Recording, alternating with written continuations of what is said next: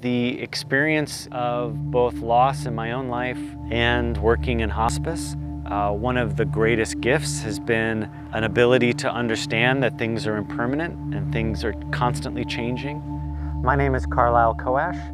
I was born on February 12th, 1968. For various reasons, I got drawn into working as a spiritual counselor in hospice, and I did that for about 18 years. I specialized in pediatrics, so I worked specifically with kids at end of life. When my mother was sick, about a month before she died, she had sent everyone in our family a book called The Tibetan Book of Living and Dying. I think it was a way for my mom to kind of get the subject started and sort of say to us, look, I am not going to be living much longer. This is a way for us to have time together if we're willing to do that. It was the first time I really read something where I thought, I need to be paying attention to this. Brought a lot of clarity, created a bit of a shift for me, so I wound up going back to school, researched some of the programs, and the Buddhist Studies program really seemed to call to me, especially the socially engaged Buddhism. I think we have things in our lives that just speak to us in a very clear way without a lot of effort, and Buddhist tradition has just always done that.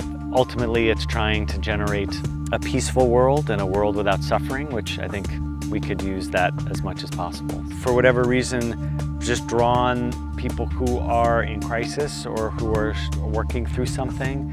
There's a way in which I think Buddhist practice for me is very practical and really helps people work with both the joy and the challenge in our life. I'm actually also teaching a class right now, a regular class for a Buddhist group in Los Angeles, so I continue to teach and write about this, and it's just sort of part of my life. I'm about to turn 50, so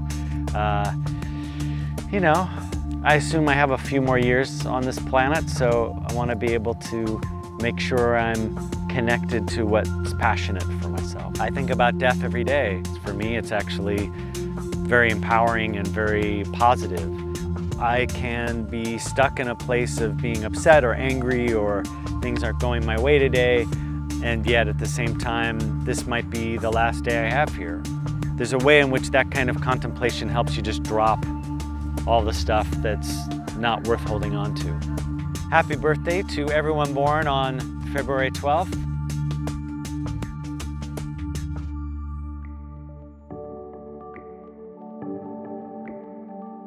Thank you for watching. We're uploading an episode every single day featuring a different person.